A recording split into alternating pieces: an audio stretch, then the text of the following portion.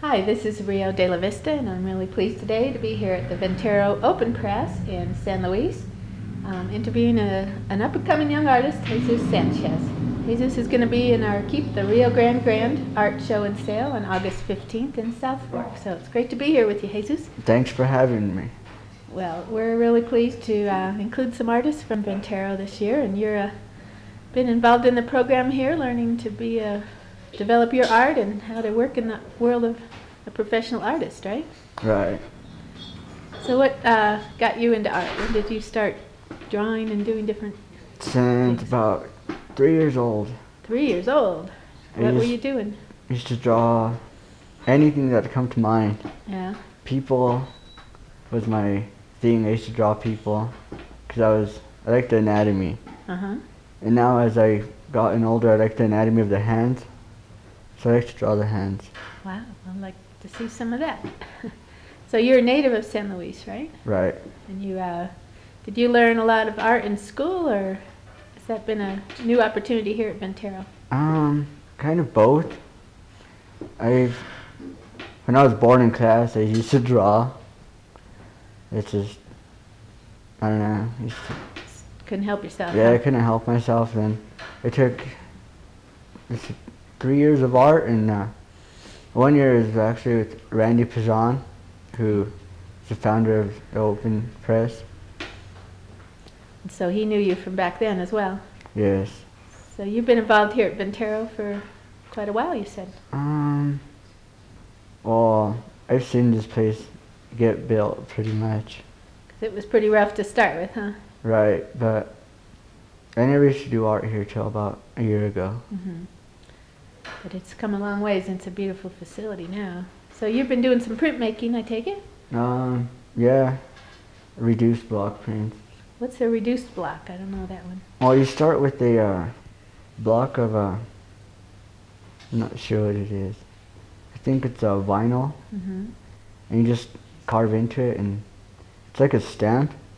You cut out your light colors first, and then you just, from your light colors, you go to your dark colors. So you put the ink on the stamp and then Yeah. press it on the paper. Why don't you show us a couple of your pieces here? Looks like you've got some animal images. Yes, this is part of my animal series. This And is that's a tiger. a tiger. Beautiful. And that's a reduced block. Yes, this is a reduced block print.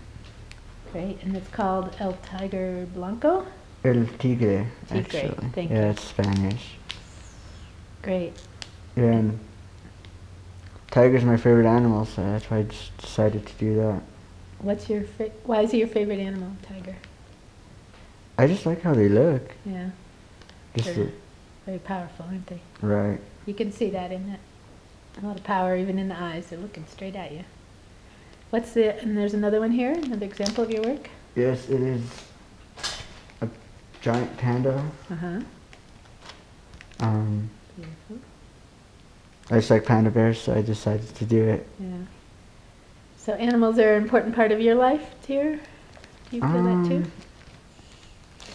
Yeah, I can say that. You work with them, and I know one of the other things you do besides developing your artwork is working with the local youth farming organization, right? Right. And what's that called? It's called Sembrando Semillas, which means planting seed. Mm. And we have a group of middle school students who work out in the field and learn the farming, the old tradition farming. And what are some of the things that make it traditional? Just how the quality of it, how you take care of it. There's no fertilizers involved. Everything's organic. And you use the traditional water delivery too, right? Right. It's flood irrigation. It comes down from ditches, and the water comes from the mountains. Actually, it's the runoff from the snow melting, and just fills up all the ditches, the rivers, and runs its way down. And then from there, we use the water for our fields. And it comes through the acequia, is it called, right? Oh yeah, the Sanchez. And what's What's an acequia for people who don't know? And acequia is just the Spanish word for ditch.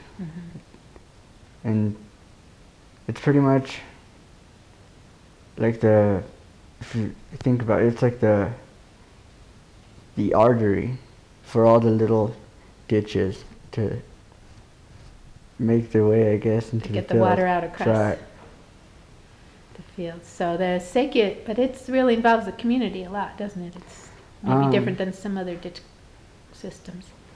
Yeah, there's days set for each person to use the water. They have rights for the water, and each day is set for a different person, and there's a time they could use the water.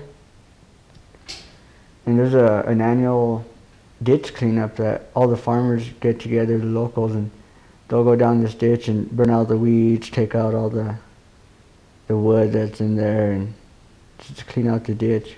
So everybody has to work together to make it work. Right. That's great. So you've graduated through that, I guess, or you were involved as a younger student, and now you're a supervisor?